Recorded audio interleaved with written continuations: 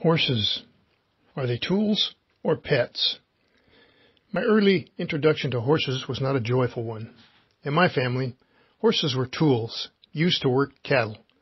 The only reason I sat on one, other than the fact I was a minor and did more or less what my parents told me, was being carried around the landscape was far better than walking around the landscape. I did have a few smarts in my early years. I still believe a horse is merely a tool, but unlike a hammer, you can't just leave him where you last used him.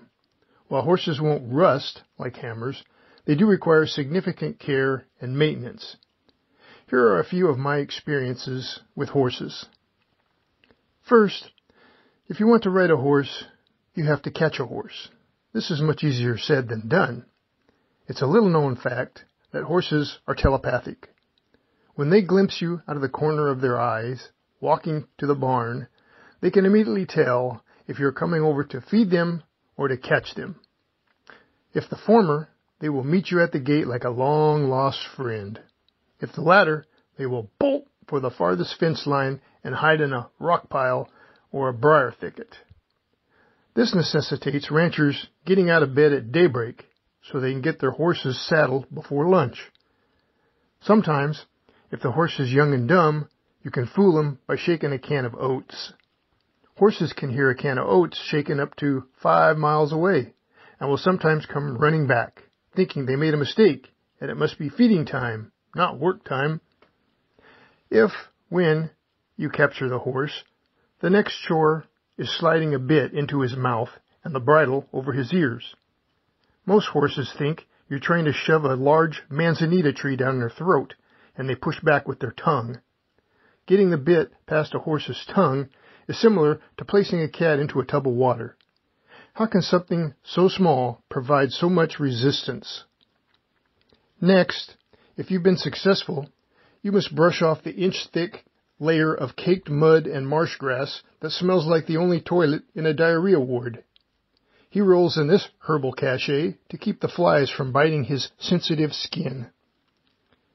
Once clean, you can throw the sweat-soaked, horsehair-caked blanket last washed during the Harding administration onto his back.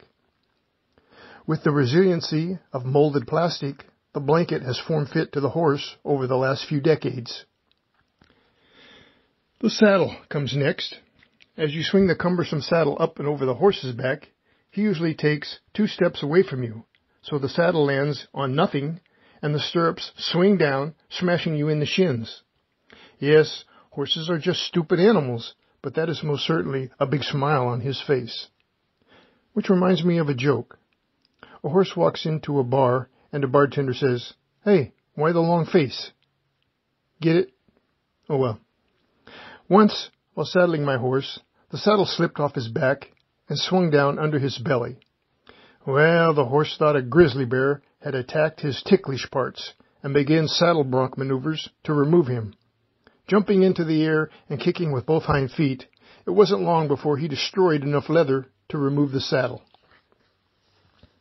My Uncle Gene used to tell a similar story. He had his own horse as a youngster, a gentle old buggy horse named Pet. Like most other families during the 30s Depression, the Whitney outfit was poor. Young Gene got the hand-me-down, almost wore-out, cinch straps from his dad.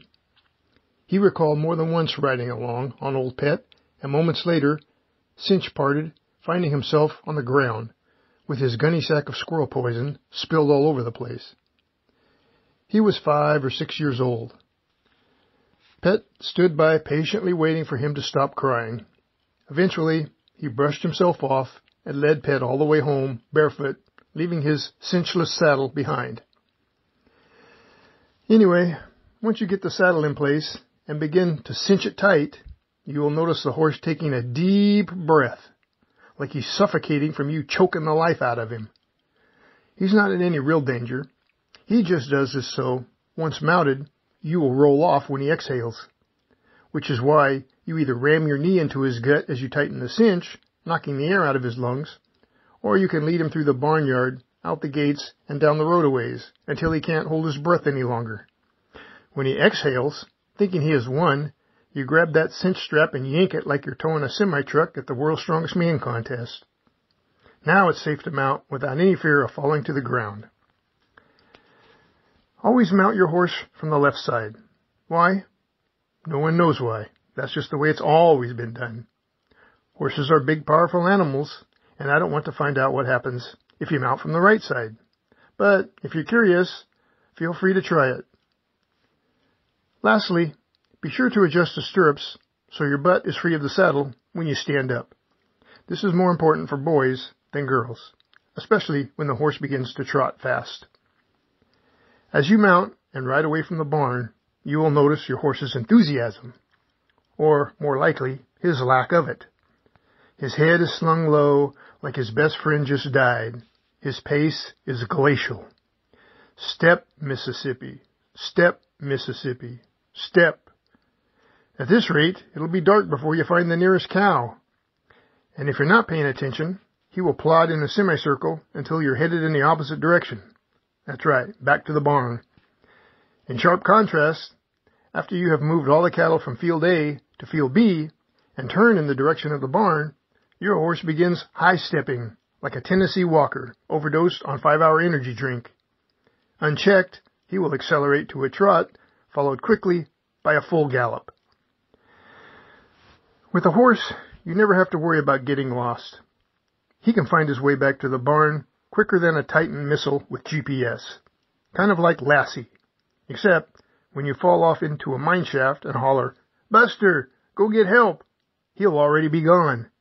And, unlike Lassie, you shouldn't count on help coming soon, unless there happens to be a human standing near the hay manger when he skids to a stop with the empty saddle. There are a couple of things to be aware of when riding a horse. 1, horses are easily terrified. And 2, most everything will terrify a horse, especially any quick movement. I found myself reposing on a dusty cow trail once because a stupid squirrel darted across the trail in front of us. One moment I was astride a horse, the next moment I was sitting on thin air. Sure enough, my trusty steed was awaiting my return at the barn manger in hopes of getting some oats before calling it a day. Another time, my dad finally trusted me enough to send me out on my own to bring in some cows and calves. When I got to my assigned area, it was midday hot. So I climbed down, tied my horse to a tree limb, and sat in the shade of a bushy live oak tree for a drink of water. A lizard must have had the same idea, because he came racing across the rock surface like a bullet.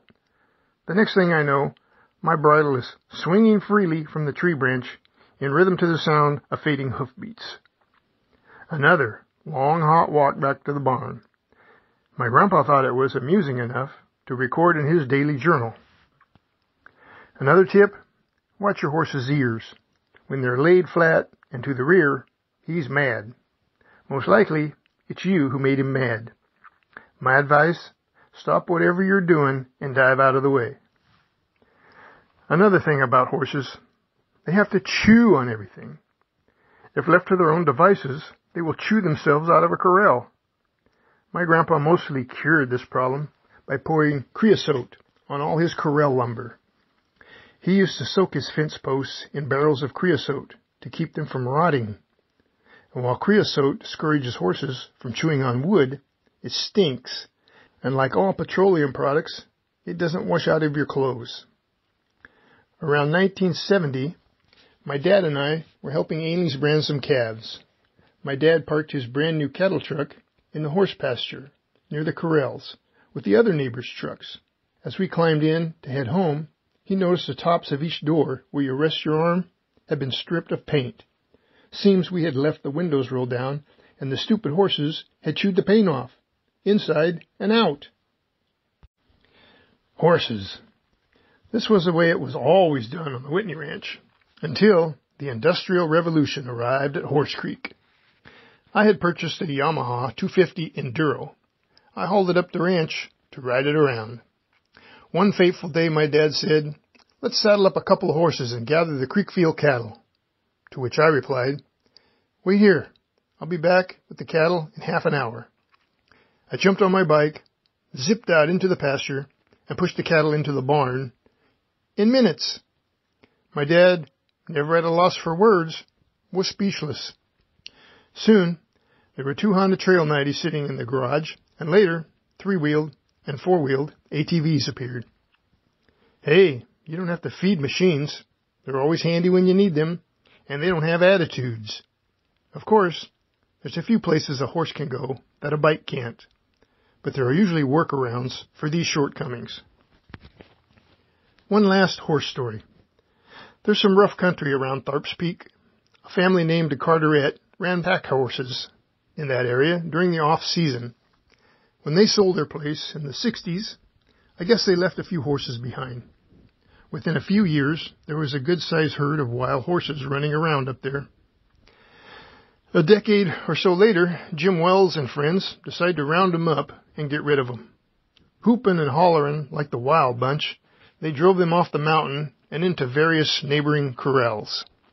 I don't know what Jim did with most of them, but there was a wild mare and her yearling colt that ended up in the Whitney corral. Over the next couple of years, they gentled down some and stopped tearing up the corrals, but my dad had no practical use for them.